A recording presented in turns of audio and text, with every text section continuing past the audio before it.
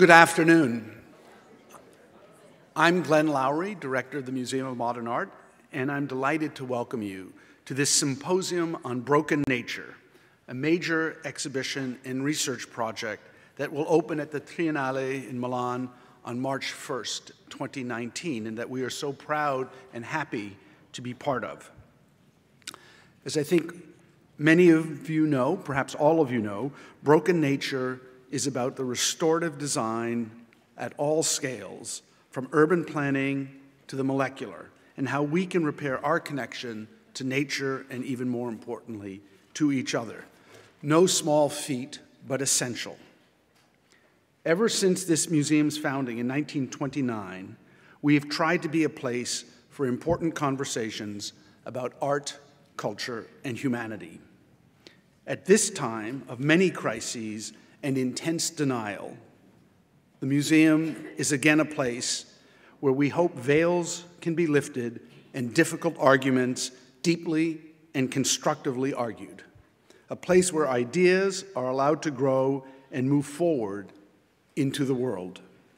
Indeed, curators here at the Museum of Modern Art are always researching and tackling difficult topics, from social injustice based on race, gender, or physical ability, to the concept of identity in a post-colonial world, just to name a few areas of interest. When it comes to a concern about the environment, the Museum of Modern Art and its sister institution, MoMA PS1, we have been working on this for years, as have many others. And I hope that some of our projects are beacons of how to approach this issue.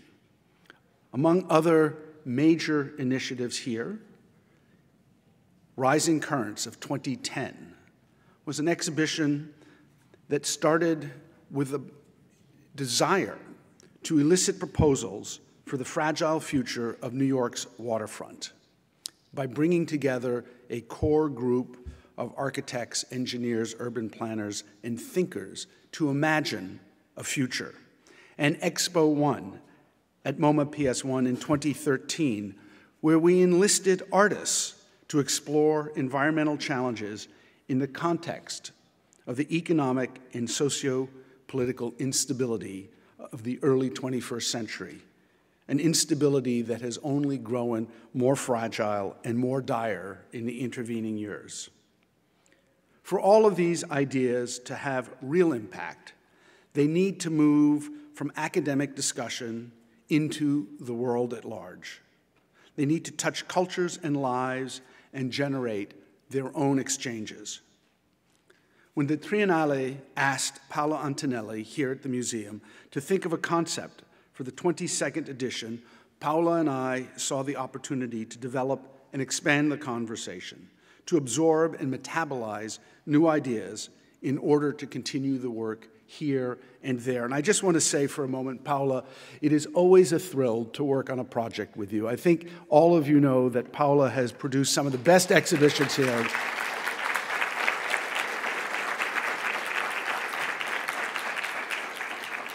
Paola has produced some of the best exhibitions here, but more importantly, over the years has developed a methodology of which this symposium is an integral part, not to seek answers, but to try to elicit questions by bringing colleagues together to think and share their ideas, and to see an exhibition as a kind of unfolding aspect of this ongoing thinking. So Paola, as always, a tip of the hat to you.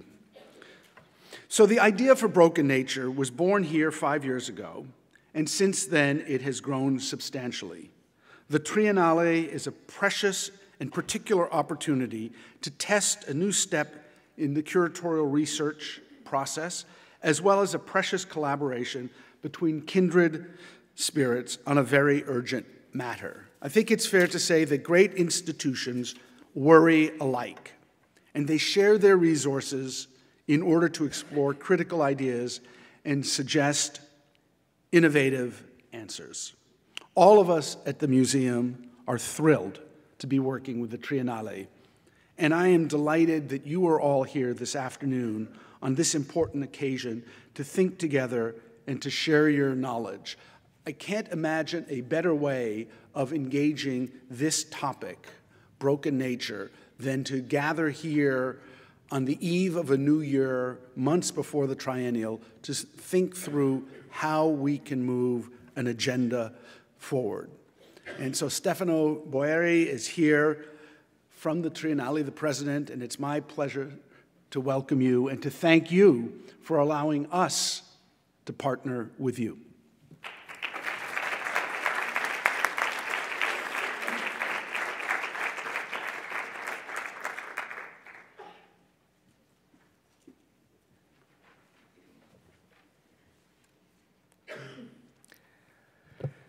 Thanks, Glenn. Thanks all of you. I think it's a really honor for me to film this amazing partnership with Museum of Modern Art. And I'd love simply, before the floor to Paola, just talk a little bit about the Triennale of Milano. Triennale is part of the history of Italy and of European culture. It's, if you want, at the same time, three things together. It's a building. The building was realized in 1933 in Milano by Giovanni Muzio, and I think it is one of the most representative and better example of architecture during the fascist period. And what makes it absolutely unique is a capacity to be at the same time monumental, but extremely flexible side. So it's a building that has a theater, it has a ballroom, it has a honor saloon, it has more than 7,000 square meters for exhibition, and many other places. It's a really polyvalent and polycentric space. But Triennale, as you said, is also theater was very important in the history of European avant-garde theater. So in that period, he was hosting theater director like Cantor, Living Theater, Grotowski, and it's still playing a major role in the cultural theater of nowadays. And it's hosting a design museum, a permanent collection of Italian design furniture. And we are very proud to announce that in April, at the beginning of the Design Week, we will open the first edition of the permanent collection of the Italian Design Museum. But for sure, what has made Triennale famous all over the world was the series of international expositions. But starting from 1921, we're making the Palazzo dell'Arte in Milano the epicenter of a triennial exhibition where different series of concepts, advanced concepts, were used together, architects, designers, thinkers from all over the world. So in a certain way, I think that Triennale is all this together. It's a public institution founded in 1921, and it's a building who was from the beginning able to bridge a gap between decorative arts, applied arts, performative art, and visual arts. You see here, for instance, Lucio Fontana in 1950, or De Chirico, or people like Capogrossi. And at the same time, it's a triennial series of international expo. Well, I seriously think, you see here the opening of the first 1933 expo in Milano, in Palazzo Muzio, and all the installations that were projected in the park nearby the Triennale. I think that what Paola Antonelli, together with MoMA, is doing and will do, it's in a certain way to, for the first time, to make these three souls working together. So I think the Broken Nature exhibition, this is the Chirico, will, for the first time, help us to understand how this amazing building could, at the same time, develop its aim as a public institution to bridge the gap in the art fields, but also to explore new fields that we are doing with Broken Nature Expo. So thank you so much, and I give the floor to Paola.